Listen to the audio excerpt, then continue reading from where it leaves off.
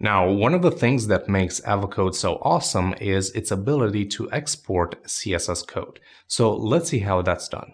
For example, let's take this button here. So we have a green button and we can click it and we can see the exact style of it: width, height, its background color, and also border radius. Now, if we click this little cog icon here, we can see that the preferred language that I've set here is Sass, using Compass.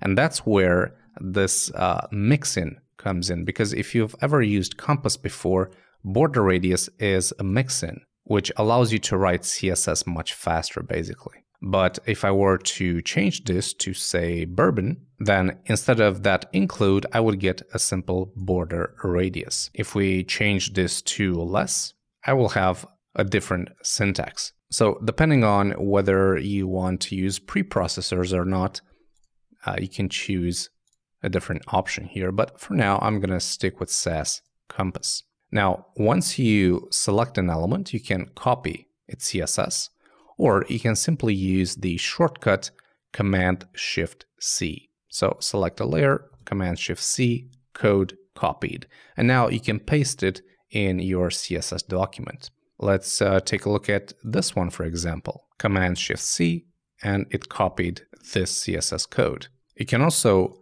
right-click on it, and you have the option of Copy Sass Compass. Now, what if you select multiple elements? Let's say you want to select these two layers. Well, Avocode will give you the code for both of them, separated by comments. So you can see the base text style for get organized, text style for Acme, which is this bit right here, and then the text style for this bit. So that's pretty neat. Now, what you can do is go into settings and check Selector here. And this will basically create selectors for your CSS. If you have a text layer like this one, for example, it's going to name it layer-get-organized, which are the first two words from the layer. This one will be layer unincredibly. And of course, you can rename these yourself later. Let's say, for example, that I'm selecting all of these. We have the first one, which is layer sign-up, which is this text here.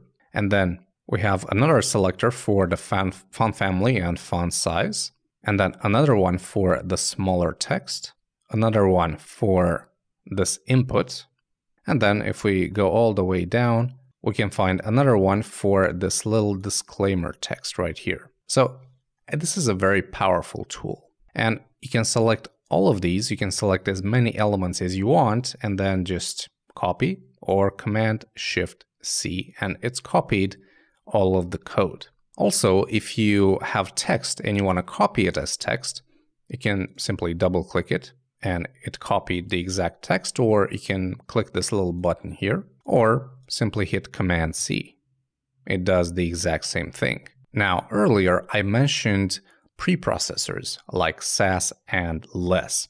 And if you've ever used preprocessors, you know that you can use variables. Avocode also gives you the option to create variables. So let's say, for example, that you have a CSS value that's used in more than one place. For example, a color. This one has the color of 1F, 1F, 1F.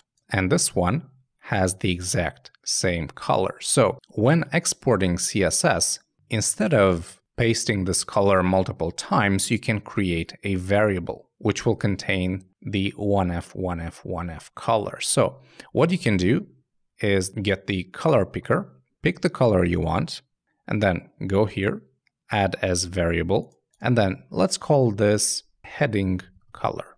If it's a color value, you can check this little mark here and then hit create variable. And now, instead of that color code, you get this variable, which is very, very nice. And when you write your CSS using a preprocessor, you can define your variables in one place, and then when you change their value, the same value is applied everywhere they're being used. So a very effective workflow. Now, if I select this bit, you'll see the color is also updated to the variable name. I can do the same, for example, for this green color. So I can grab the color code from here, create a new variable, paste it in, mark it as a color, And let's call this small heading color and create variable. There's also a thing called replacement rules. So let's go ahead and add a variable, hit on the replace tab, and then this example shown here is actually a very good one.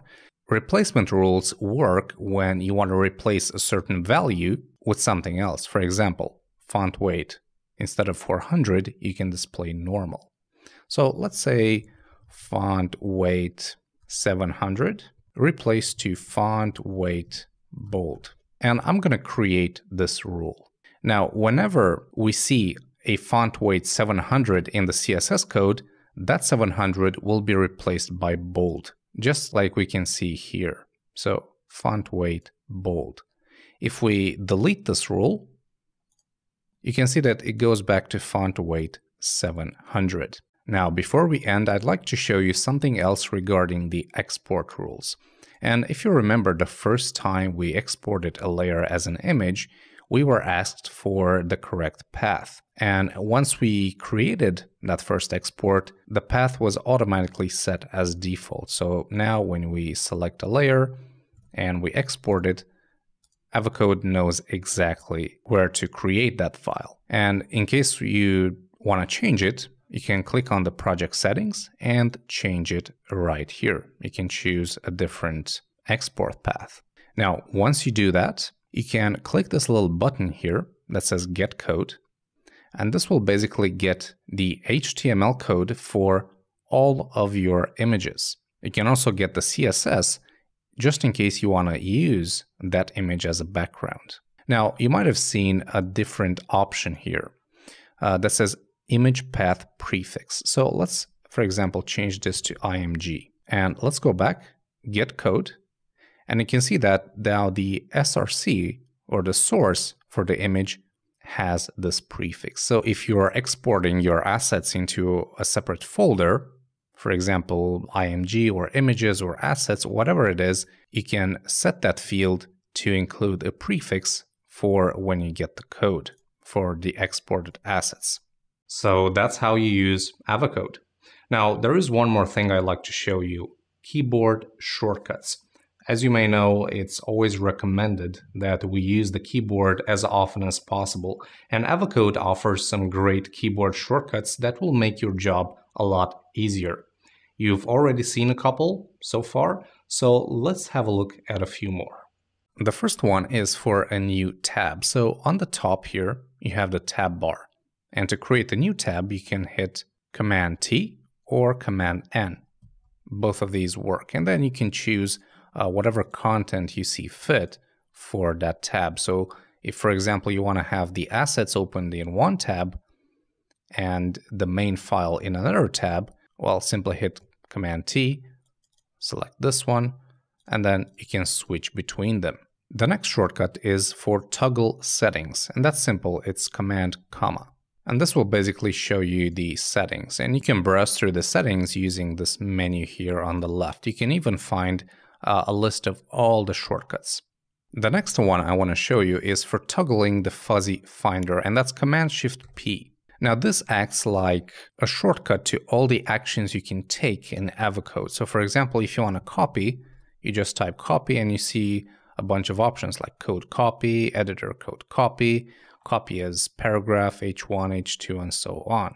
And actually, this brings me to another cool feature that I forgot to mention, and that is copy as H1 or paragraph. So let's say you have this text, and let's actually enter the layer mode here.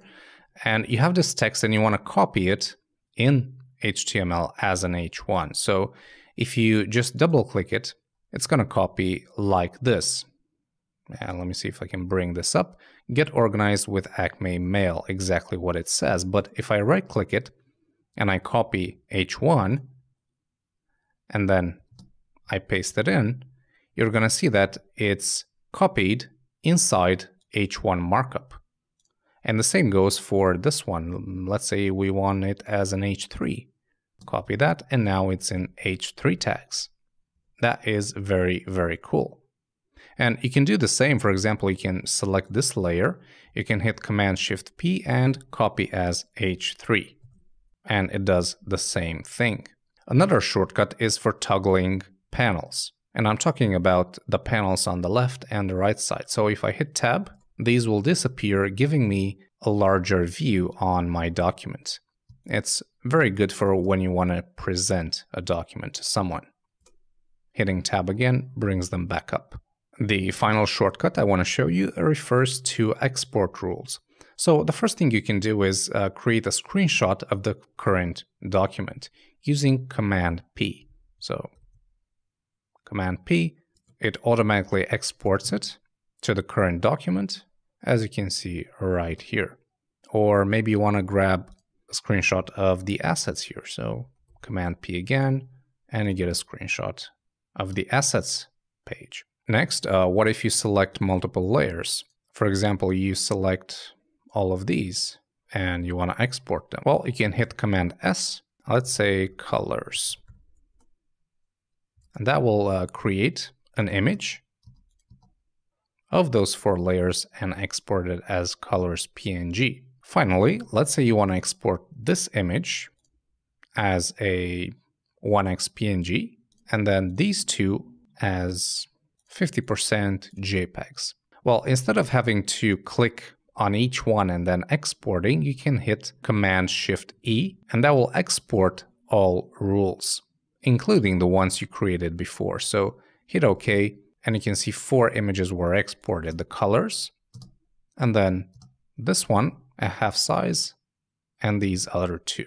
And as I said, you can find the shortcuts in settings right here, or if you want quick access to them, simply hit the question mark like this. And that's it for this tutorial on Avocode. In my opinion, it's a great app for designers, but especially for developers, since they can migrate a design very easily from Photoshop or Sketch files into code. And also it offers very good communication between developers and designers.